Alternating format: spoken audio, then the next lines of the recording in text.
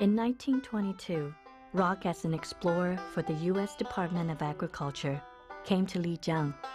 Within the 27 years, Rock led his Nakhi horse tribe through the borders of Yunnan, Sichuan, and Tibet, and photographed many precious photos in the land called Shangri-La.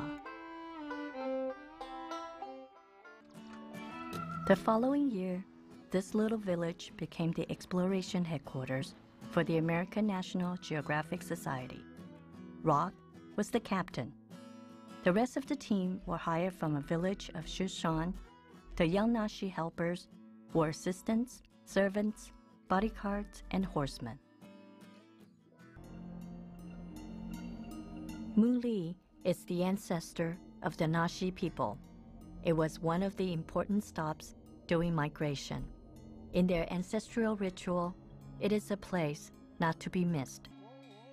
Rock spent 30 years completing his monumental work, a Nakhi English Encyclopedic Dictionary. This book unlocked Nakhi tribals' pictographs and left the world with the key to learn to study the Nakhi Dongba culture.